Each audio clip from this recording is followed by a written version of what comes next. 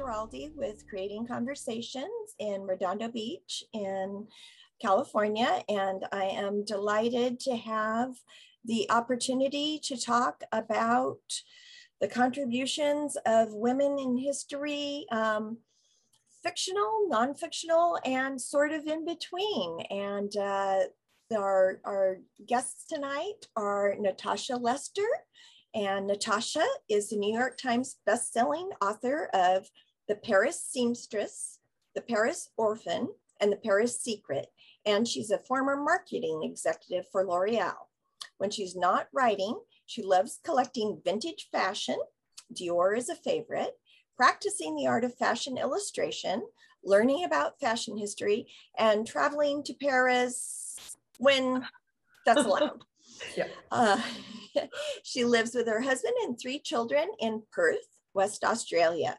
And I do want to note that Creating Conversations has a very limited supply of the custom book plates and tote bags available to readers who purchase her latest, the Riviera House, through us.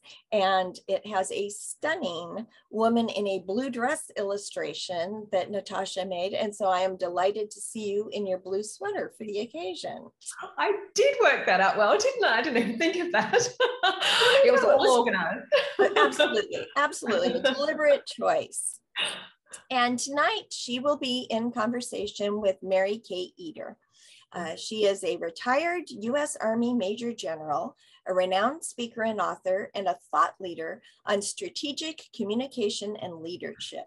General Eder is the former commanding general of the U.S. Army Reserve Joint and Special Troops Support Command, former deputy chief of the Army Reserve, and former deputy chief of public affairs for the U.S. Army. She is the author of Leading the Narrative, The Case for Strategic Communication, published by the Naval Institute Press, and she collected and highlighted women's accomplishments in The Girls Who Stepped Out of Line, Untold Stories of the Women Who Changed the Course of World War II. So this is the core that connects the two of you, which is stories of women who made contributions. And while Natasha is writing fiction and Mary has collected nonfiction, there is a nonfiction inspiration to part of the Riviera House. So I'm going to step back and let the two of you converse, and then in a little bit, I'm going to feed questions to you. If people have questions, at the bottom of your screen, you'll see the 2 little conversation bubbles for the Q&A, and you can pop your questions in there, and I will direct them to our guests when they finish their conversation. So without further ado, please take it away. Thank you so much, Mary Elizabeth. And hello, Mary. It's lovely to actually speak to you. We've emailed, but we haven't met, and we're still not really meeting in real life, but this is the next best thing at the moment, isn't it? It is, sadly. I know. And thank you so much to everyone who has joined us for this evening, or this morning, as it is my time here in Australia. So Mary and I thought that we would just talk, ask each other questions back and forth for the next 25 minutes or so about our books. We're going to kick off by just giving a brief summary of what our 2 books are about, just to give some context to the rest of the conversation. So I'm going to start by telling you a little bit about the Riviera House before I ask Mary to tell us a little bit about The Girls Who Stepped Out of Line. So the Riviera House, beautiful cover there, is about a young woman called Eliane who is working for the Louvre in Paris in 1939 to support her family of 4 sisters and 1 brother. Then when the Nazis occupy Paris, she's forced to leave the Louvre and she's asked to move to work at a different museum in Paris called the Jeu de Paume.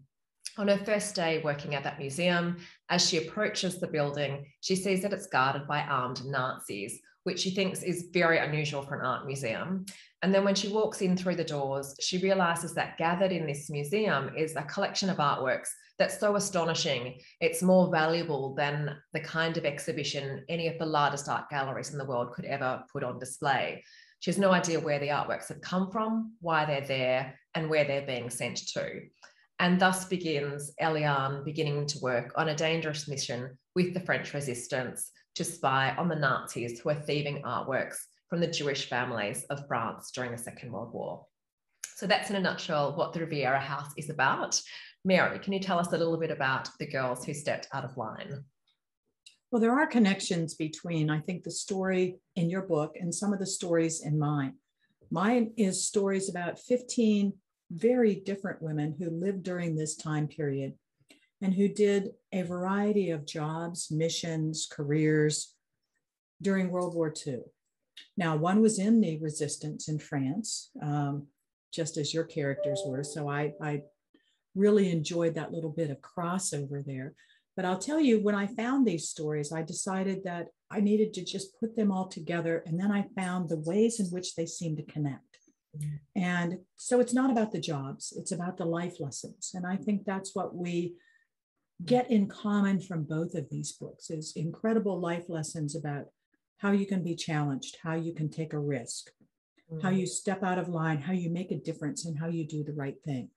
And that was what I learned so much about from reading the Riviera House, and was fortunate to be able to do so, and saw how it intersected so clearly with some of the stories that I told. Yeah, it's the perfect book for our time right now. I think those kinds of stories that are very inspirational, where we're all looking for good, positive stories that can help lift our mood, particularly when the world seems to be, turning into a very bad place at the moment in so many different ways. So it is also a really wonderful book. And before we start talking specifically about some of the elements in The Girls Who Stepped Out of Line, I wondered if, because you've got such a fascinating background, you've done so many different things with your service and then moving into writing books as well. So I wondered if you could actually share with everybody here a little bit about your background, because it is so interesting, and how that led you into then becoming a writer as well. Well, I think that for all of us, we find the things that we start out doing in life, and then how to use them as a basis for going on to do other things. So much of my background is originally in journalism, in public relations, and then continuing to write in different ways, whether it's expository writing, journalism, and then once I left the military, starting to write fiction. And so as I'm starting to write fiction, I'm thinking, well, I have other stories I want to tell too. So as I began to find some of these elements, I'm telling them in ways like you would write fiction. So they're expository, but they're accessible. So many of the, I think, nonfiction pieces about World War II you read can be written in a way that are very dry and academic. And I wanted to make these accessible. So that was part of my bringing journalism into how I prepared these stories. And so it worked for me, and I hope it works for people who read them. Oh, absolutely. Yeah. And you're right. It's so wonderful to have these women kind of brought to life rather than just be written about in a kind of very flat and lifeless way, as you often do find in a very strict nonfiction kind of piece. Yes. And for you, it's the background in fashion and that world, and how you bring that into these books in a way that is just so compelling. I'll tell you, as I read the Riviera House, I had beside me, well, I'm reading it in the book format, but I have the iPhone next to me so I can look up terms, so I can look up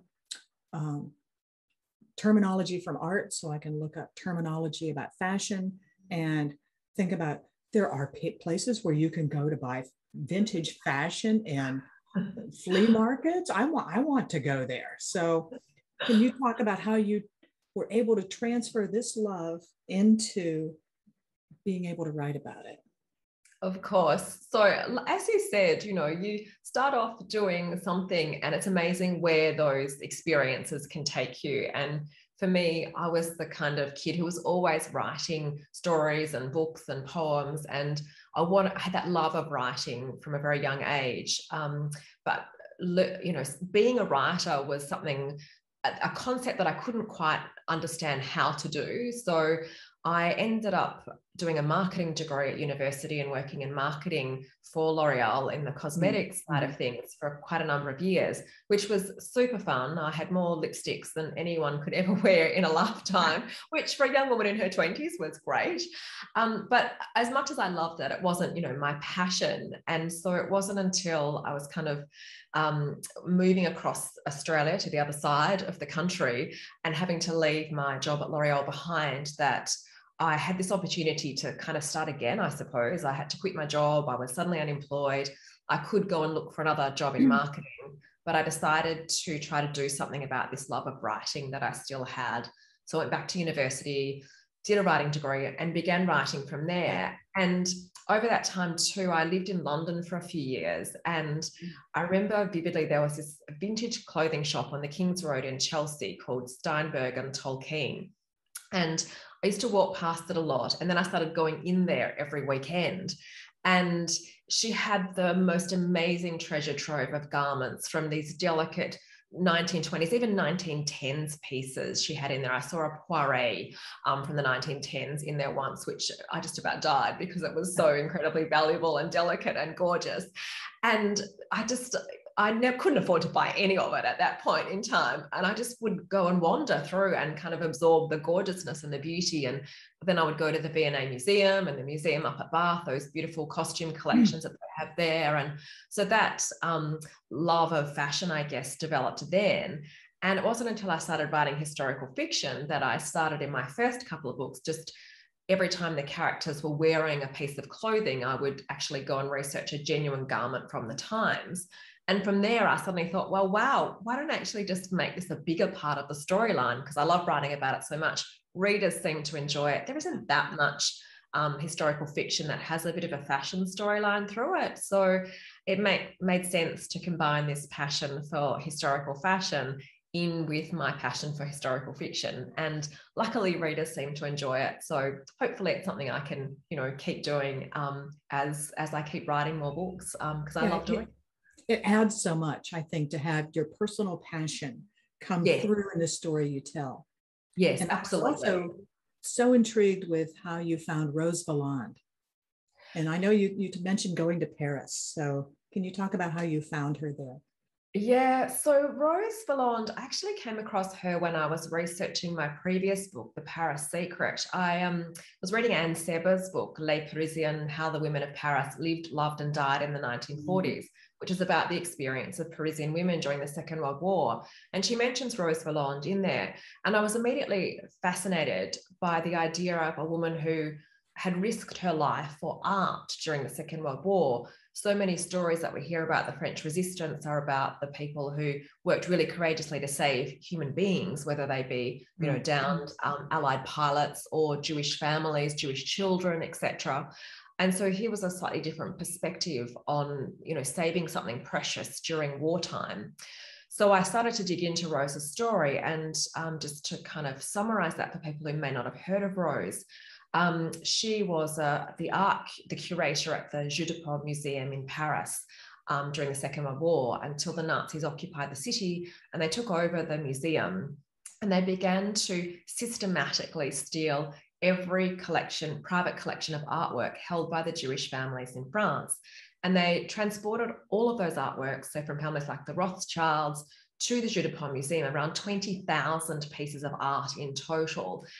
And then they had art historians working there who would catalogue all of the stolen artworks and then transport them out on private trains to Adolf Hitler and Hermann Göring.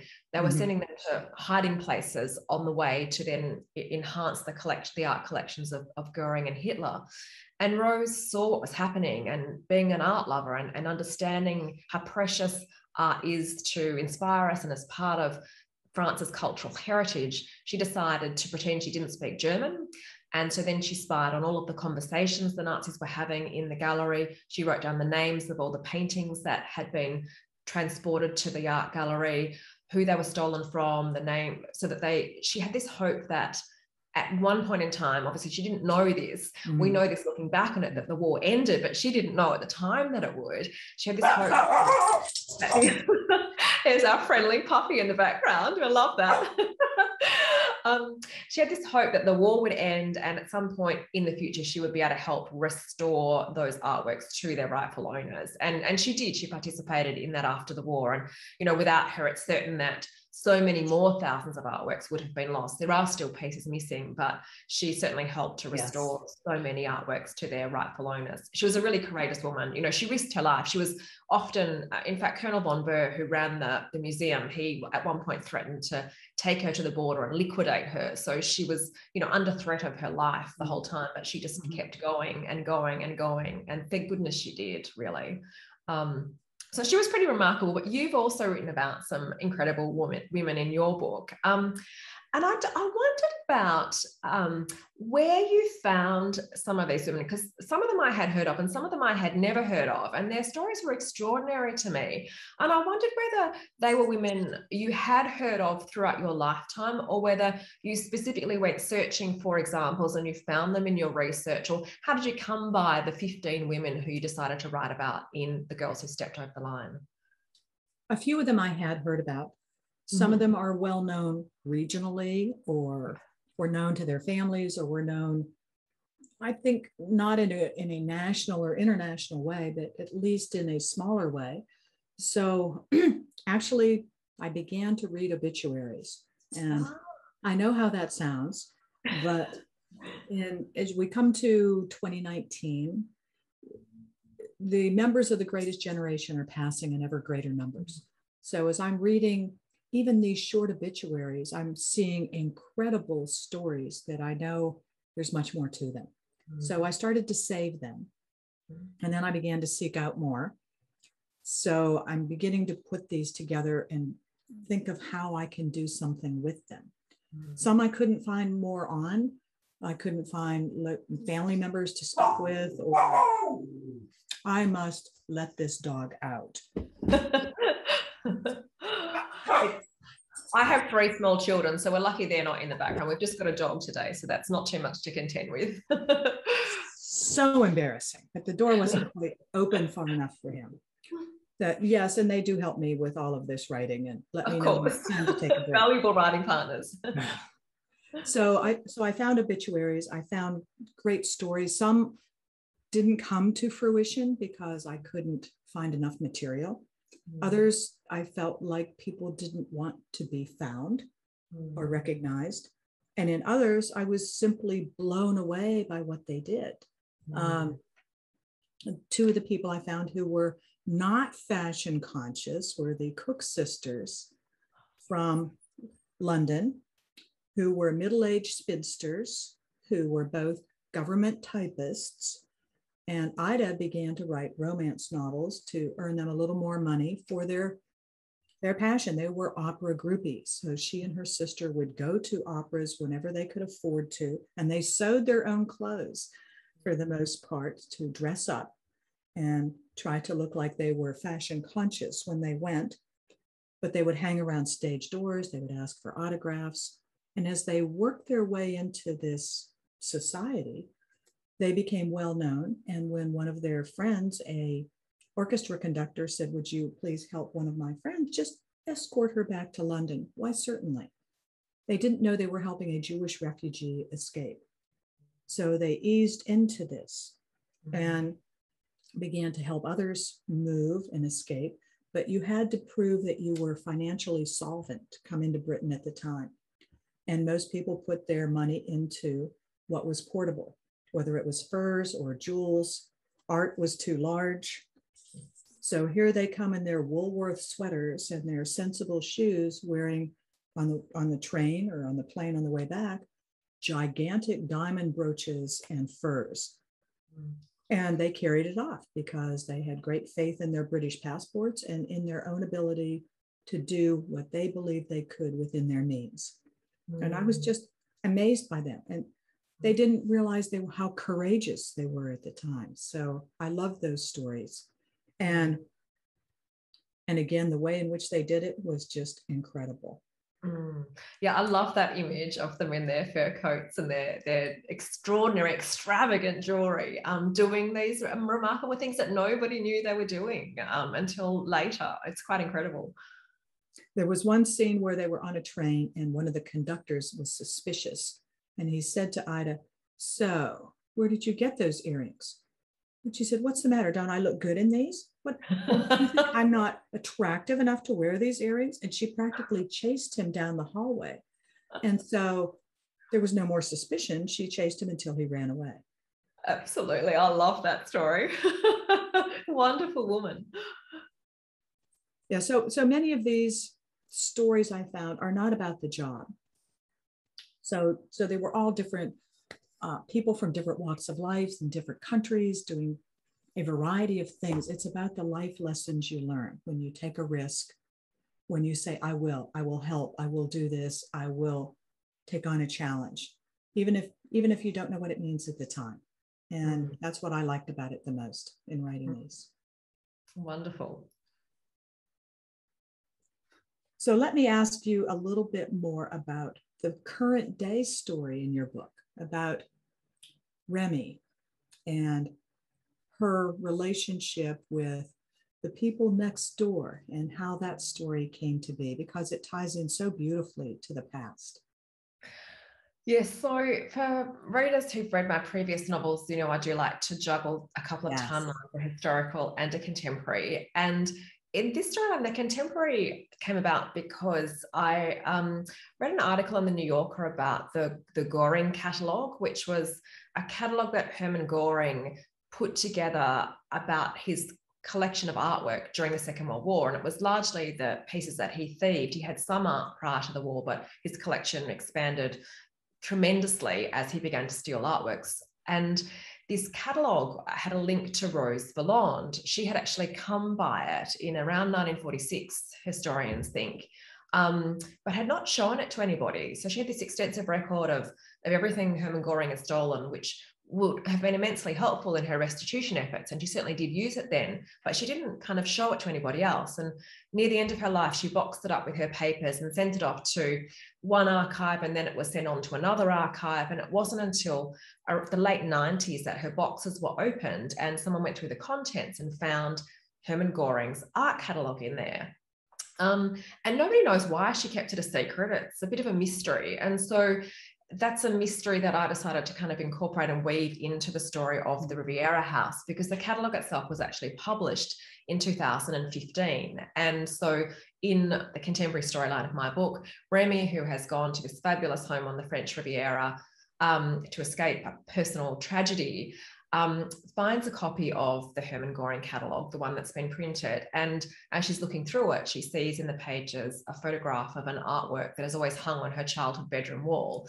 And so she has no idea how an artwork that once belonged to Goring could have been in her possession. And so she starts to kind of track down what happened to these artworks during the Second World War, which kind of intersects back to Rose Valland's story.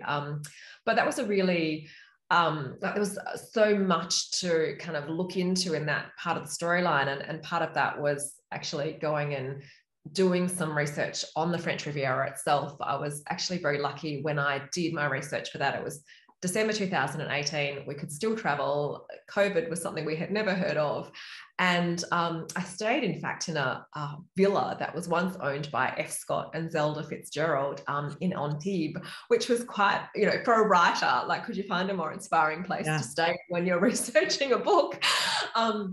It had one of those fabulous old iron cage elevators where you have to kind of pull the door across and it's creaking and groaning. My kids were terrified of it and wouldn't go in it, but I just loved it. You know, just imagining, you know, F. Scott being in the elevator once upon a time.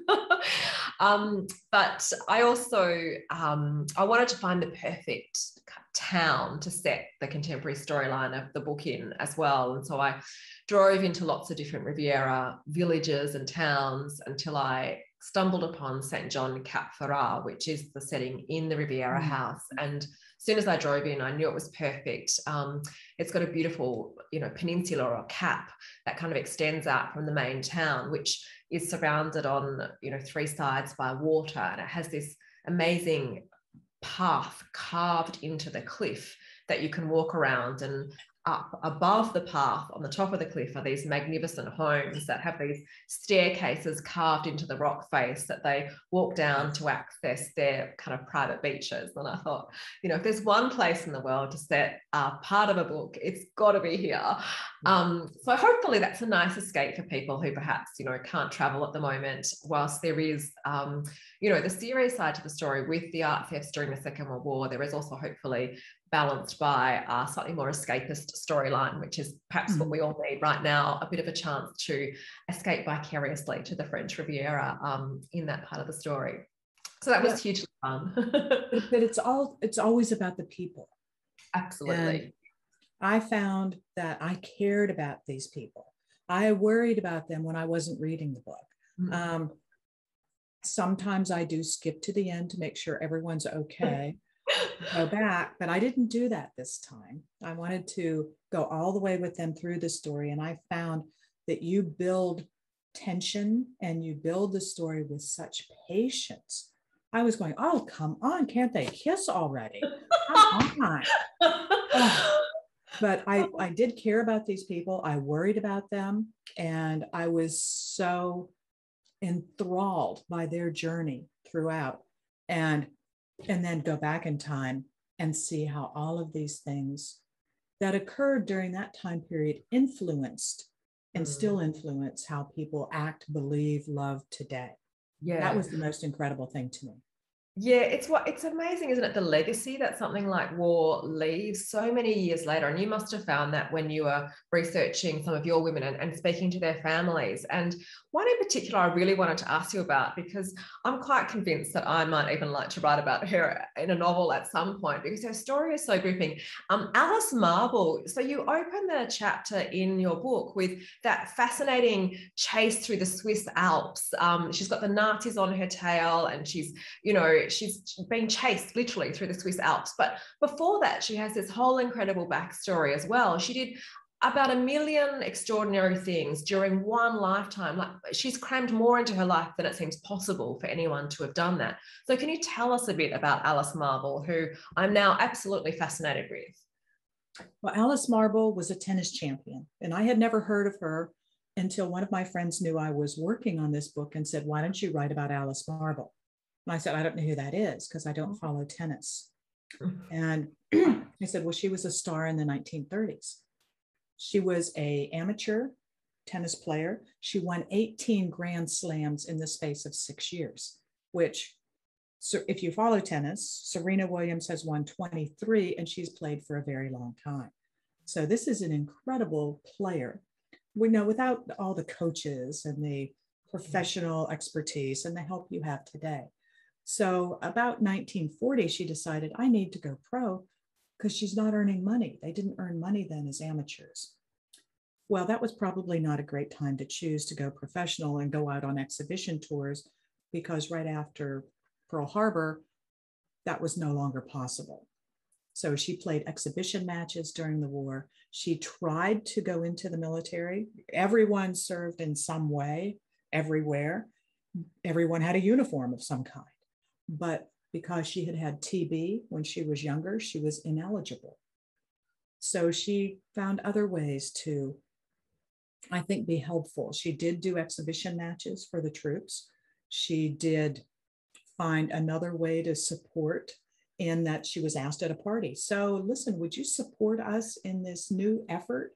We're creating a new comic book character, Wonder Woman. And she said, I'd rather be an editor. So she became one of the executive editors for Wonder Woman and helped develop that character, which I was amazed at that.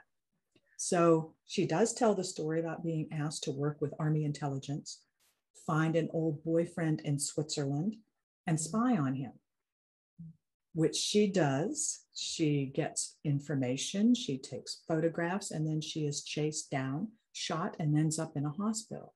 Now, later biographers say, well, there's no proof this happened. There's no proof it didn't happen, because at that time, there's still a lot of files that are not released, that we don't have, that we don't know about. And you can find a little bit of this story mentioned in the new biography by Billie Jean King, which I just picked up this last week. But after the war, she turns her attention elsewhere. Oh, and she did coach Billie Jean, by the way, when Billie Jean was 16. But right after the war, she talks about Althea Gibson, an African-American player who was not permitted to play in what is now the US Open, playing this weekend in New York, because it was segregated. And she fought to have professional tennis desegregated. And she took it on in a very public way and talked to everyone in the US Tennis Association about, if you want to talk about being ladies and gentlemen, then let's do the right thing. And she was very successful at that. Her story is incredible. Oh, it is. And I just think it's perfect for a novel as well, because she has all those different elements and they're all dramatic and exciting, but also, you know, she's served this wonderful purpose for the whole community in her activism. So she did everything quite literally, from Wonder Woman. I mean, my God, when I'd read that, I was just amazed, to being an activist. She was amazing. She did it all. Yeah, she did. And it hasn't been talked about for so long. So when I found this story, I was like, I never knew this. And I found her biography. So doing some of the research for this during the pandemic was, I couldn't get into libraries. I couldn't get into museums. So I ended up buying books online or in different places. And I now have a rather large library of books that were given up by various other libraries and sold. So I have a good collection. If you need any more references for anything from World War II, I think I have a lot of them now. Yeah, I do love buying, secondhand books from the 1940s or 50s, the original sources that, you can't get hold of anywhere else. And so, like your jam-packed bookshelves behind you, I have similar books on every subject. So what do you think is next? Do you want to go back to these characters? Do you see any more story for them? Because I would want to know more about them. I told you I'm very, very much committed to finding out how they're doing and what's happening with them. I rarely revisit characters in their totality. I do in all of my books have characters make cameo appearances in subsequent books. So people do tend to reappear briefly. I'm currently writing a book that will probably be out next year or early 2023. I'm not entirely sure on the publication date yet, but that's focusing on the experiences of women immediately after the Second World War, because obviously that was a big time of change and a huge disappointment for so many women who had been able to do, gain their independence during the war, had been able to work, earn their money, experience life in a way that they hadn't comprehended life could be prior to the Second World War. And then after the war, there were those propaganda campaigns exhorting women to return to the home, give up their jobs, cook roast dinners for their husbands. And I wanted to look at what that might have felt like for some women at that time. So it's told from the perspective of the director of public relations at the House of Christian Dior, the newly opened House of Christian Dior in Paris in the 1940s. So again, it has a bit of a fashion storyline as well as that kind of feminist storyline that I always like to kind of include in my books too. So really fascinating period, I think. And I'm really looking forward to getting that book out into readers' hands. But there's one more of your women who I'd love to hear a little bit more about too, particularly because I guess it kind of touches on this idea that women immediately after the war weren't recognised for what they did and people forgot about that. You talk about, is it Stephanie Check Radar? Am I saying her name correctly? Yes, great. And, she was nominated for so many accolades after the war. She was a spy, but she never received any of those awards that she had been nominated for. And you touch on that in your book. And I wanted to ask you a little bit about that. How much do you think gender played in those decisions? And is that a common thread that you found through your women that you wrote about? It is. And several of the others I also found they left their service after the war and received nothing. And some of that was that generation too. So it's a combination of things. So it's we don't give those type of awards to women, to, I don't deserve anything. I just did my job. I just did my bit. I just tried to contribute. So they didn't seek them. And then there's also the accidental factors of the OSS was disbanded right at the end of the war. So if you're working in the office that processes awards and here's a stack of them from this organization that doesn't exist anymore, you go, okay, we'll just put those over here. And we'll work on the other ones that are more current or more important, or their bosses might complain. Yeah. So it can be some of all of these things. So it's intentional and unintentional. So Stephanie Check, she wasn't quite married yet.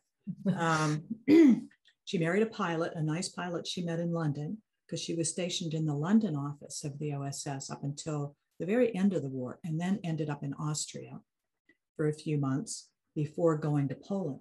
And I only found that out a couple of months ago, as I found an interview done with her that had never been transcribed, that had never been seen by anyone else. So I asked this museum if I could come in and see it. And so I got to watch it on a screen that was this big, and the video camera that hadn't been touched since 1996 when it was recorded. Oh, wow. So in it, she tells about how they met on a blind date in London. And he would tell everyone for years he picked her up on a street corner. And their story, which didn't exist in anything else I had found. So it filled in big gaps for me in her story and in her career. So when she left, it was, well, I'm leaving now. But when you got married, you left, because that was just how it worked. So she had a Army Commendation ribbon, which today is a medal, but still was not at the level which she should have received. So there was the fight to get her a larger award, and that didn't occur until actually after she had passed away in 2017, and it wasn't presented until her funeral and given then. Even some of the others didn't have awards. So I asked Betty Robarts, what did you get when you left? And she said, nothing, we didn't get anything. Many of them got recognition only 20, 30, 40 or more years later. And there is still a fight now in America to give the Congressional Gold Medal to the African-American women of the 688 Postal Unit, because they didn't receive any recognition either. Yeah. I just read a fascinating novel about that unit as well, actually. I hadn't heard of them until I'd come across Sisters in Arms, the novel is called, and it's, quite an extraordinary story, actually.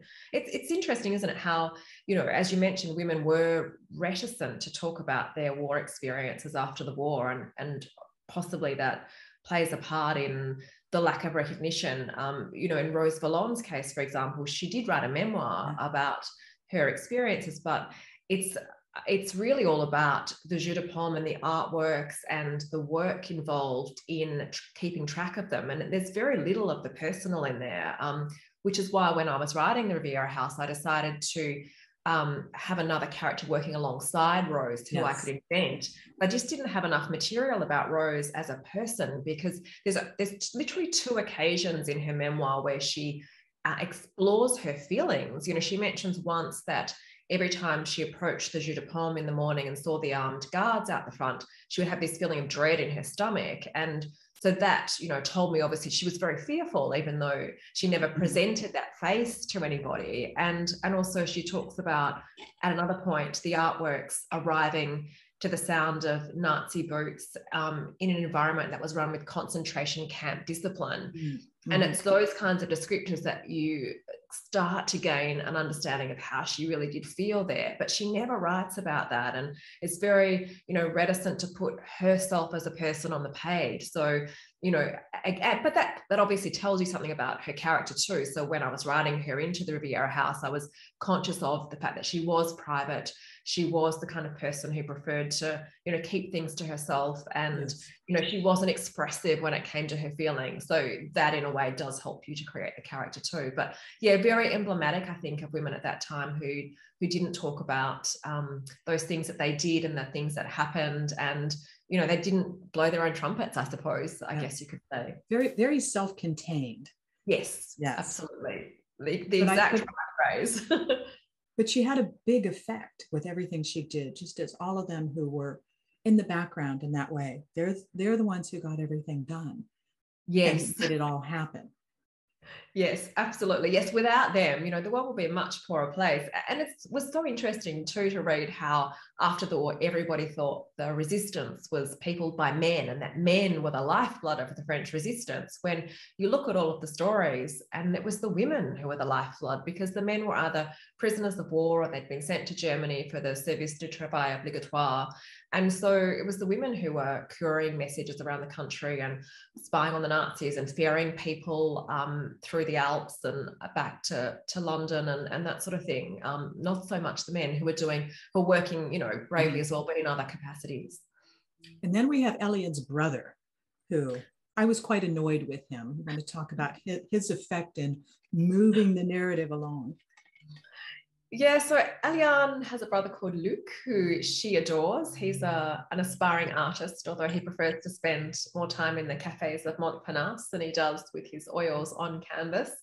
But it was interesting. I was, in fact, talking with another author recently, and we said that mostly when we're writing fiction, we tend to not give our characters large families and parents, because when you're trying to unravel family secrets, a big cast of characters can kind of get in the way.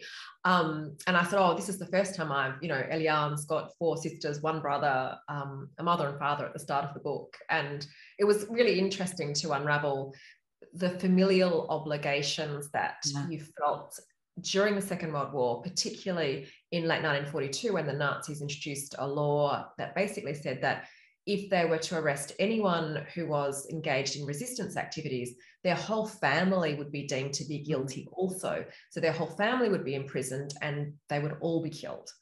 And so the burden that placed on someone like Eliane or on her brother Luc to know that it wasn't just themselves that they were having to protect within their resistance activities, it was all the people connected to them, because they would all be swept up by the Nazis if either of them was to be caught resisting the Germans. And again, in Anne Sever's book, where I read about Rose Valland, she talks about women who collaborated with the Nazis or were seen to collaborate, and women who resisted. And you wonder how many decisions a Parisian had to make every single day about who to smile at and who to talk to and what to do, because any not smiling at a German could be seen as resisting, and therefore if you did that, you're putting your whole family in jeopardy, and maybe you have small children to look after. And it's hard to imagine what it would have been like to live knowing that every single thing you did over every single day could cause such immense repercussions to flow down onto your family and friends and loved ones. So that's kind of part of what I'm exploring in the book as well, with Eliane and Luc and their sister Angelique, who was also working with the Maquis in the countryside to help look after the Mona Lisa, who's hiding in a chateau down in the French countryside, which was fun to write about as well. I wanted to also ask you a little bit about whether you were able to speak to family members of some of the women you wrote about, and how they responded to you writing about these women's stories. Were they largely open and excited to have someone writing about them? Did they know about these women's, because I know sometimes even family don't know what the women in their family did. Did they all know about these women's achievements? Could you talk a little bit about that? Well, I think there's a little bit of a legacy for many of them. For example, the woman who was the nurse, she and her husband had 7 children. So 3 of their sons served in the US military, 2 in Vietnam, 1 in Afghanistan, and a granddaughter who served in Iraq.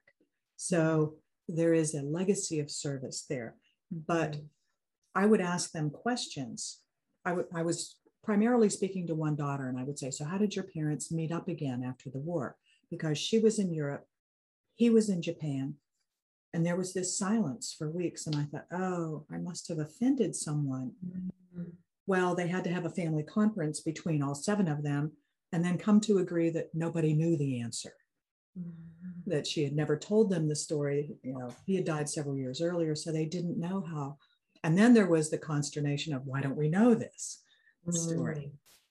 So it was interesting to see how their impacts have continued and carried on in the legacy that they created.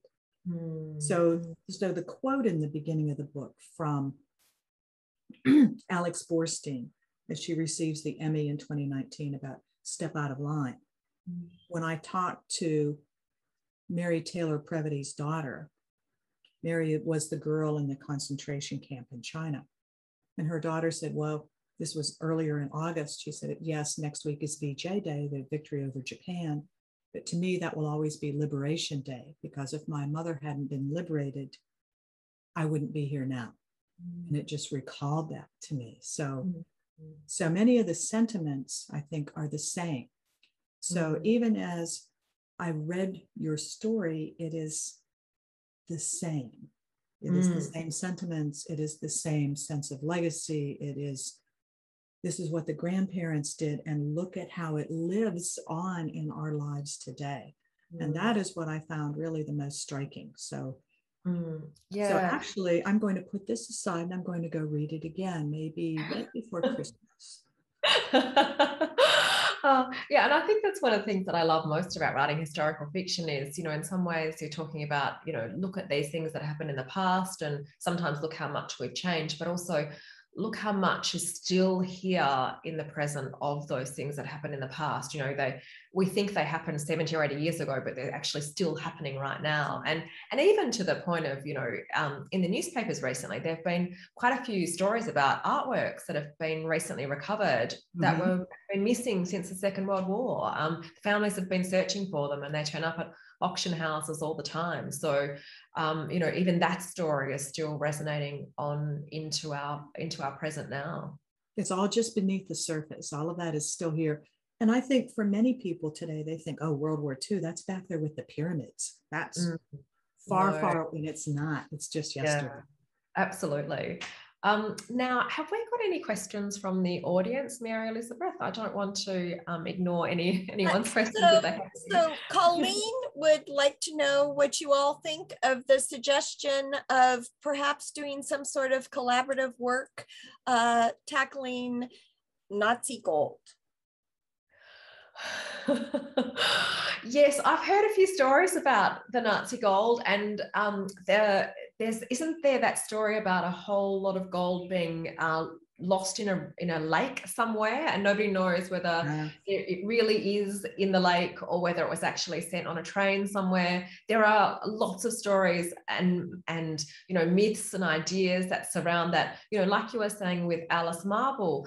So often people don't know what's fact and what's fiction, which is kind of nice, I guess, for a novelist, because it means you can kind of take some creative license there. But I don't think anyone will ever really know. I mean, yes, there are records and as writers, both of us have spent time talking to archivists and diving into archives, but they only tell you the things that people chose to write down. There's a whole lot of stuff always that people did not choose to write down. And it's in those gaps, actually, that often the most interesting story lies, don't you think?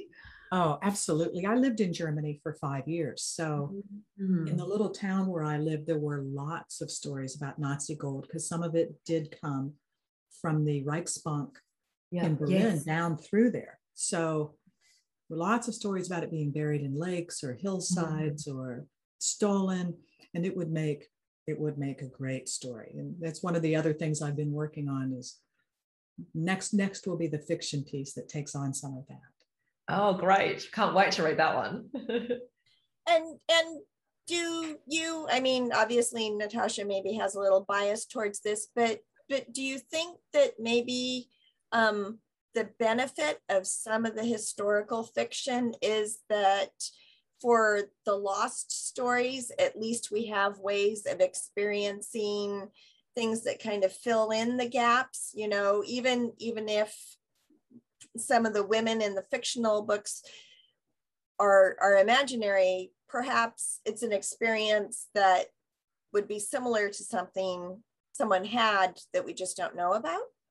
I do. And the other thing it does is give us an ending or a resolution or a legacy into today that satisfies our need to see some of these things worked out in a way that seems correct or logical or appropriate, or even, I don't know, victorious in many ways. And we want to see these things happen. And we're so happy when good people make it and good things happen to them. Absolutely. And I think it's just, it's a way of making these women's stories accessible to so many people. And that's one of the things I love about writing these books and receiving messages from readers who afterwards say, oh, I spent, hours researching Rose Valland or looking up the paintings that you mentioned in your book, or in the Paris Secret, my last book, researching Catherine Dior. And to me, that's the best thing, that my book wasn't enough for them. They wanted to then go and find out as much more as they could about those women. And, that's my job done. I want people to know about these women. So the more they want to find out, I think that's just wonderful. Like, there's no greater compliment, I think, to a writer than to hear that. Well, that worked on me, and I did research them afterwards too. Do either of you have something that you discovered in the course of your research for this book that you remain intrigued by, but you just couldn't work it into the book? Oh, so many things. I had a whole extra section I had lots of whole extra sections, but I had one. So the Mona Lisa painting does play a part in the Riviera House. Her evacuation from the Louvre in 1939, and she was then moved through various chateaux in France to keep her safe.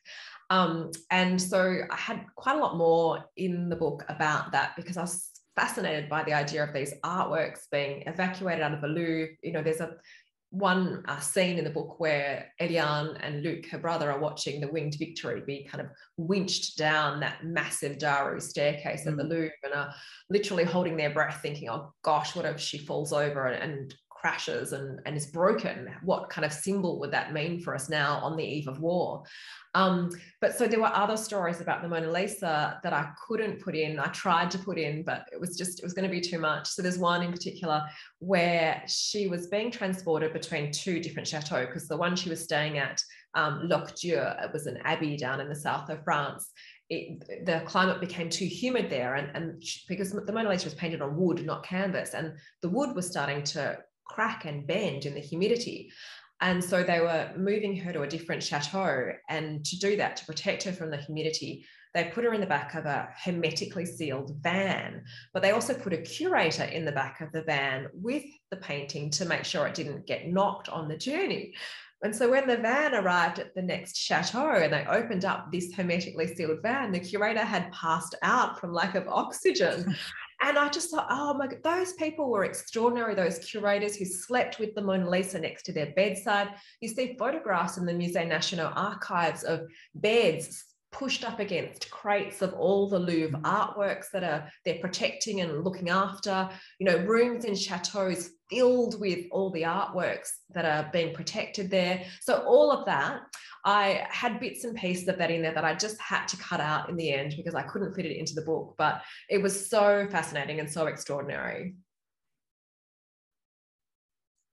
So I had mentioned Stephanie Czech and having learned a little bit more about her story before she went to Poland. And when she was in Austria, she went to the Salzburg Music Festival. And that evening, she was at the castle where General Mark Clark was. He was then the commanding general of occupation forces in Austria.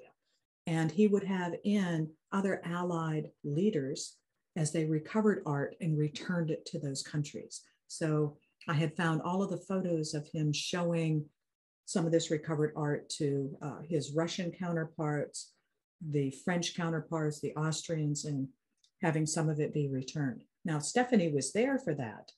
And at that party that evening, she had said something to General Clark about, why don't you have any music? So he brings in the orchestra, and he had asked her something about how did you get here this evening? And she said, well, I have a staff car. You what? Where did you get that? Well, I appropriated it. Oh, and where do you get fuel for this? Well, here and there. You're using fuel that my troops need. I'm going to find that car and I'll take it from you. And she said, you'll never find it. And he didn't. So I wish I'd had that story to add it in, because that was pretty bold of her. Oh, absolutely. I love that. And he never did find that car. She kept it. Oh, good on her. Probably at the bottom of the lake with the German gold. Yeah. There you go. Right in the trunk. Well, this has been amazing. So the traditional final question is, if each of you could tell us a little bit about what it is that you're in process on now. I know, Natasha, you mentioned you're working on something for either next fall or early 2023. And Mary, you suggested that maybe fiction might be in your future. Well, here's another World War II story that I found that just fascinated me.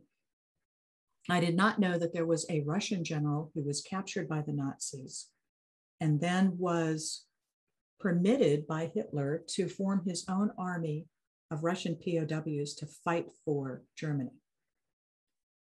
So he was going to the camps, the POW camps, and getting Russian soldiers to enlist in his new army.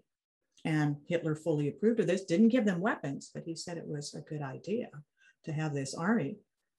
So they were signing up in 1944 at the rate of 50,000 a day out of the camps. And by January of 1945, that army was 900,000 men strong. Wow. So I have it, and of course there's some Nazi gold in there. I had to do that, but it's coming together. And Natasha, remind us what you're working on. So I am working on a book which at this moment doesn't have a title. We're still in the process of working out what that will be called. But it is a story about, so Christian Dior, when he set up his fashion house, he surrounded himself with women. He had 4 women in his kind of the top roles in the couture house, and 1 man, an American, who was his public relations director. And I thought, it's fiction. I'm going to move the male public relations director to one side, and I'm going to put a woman in there in his place.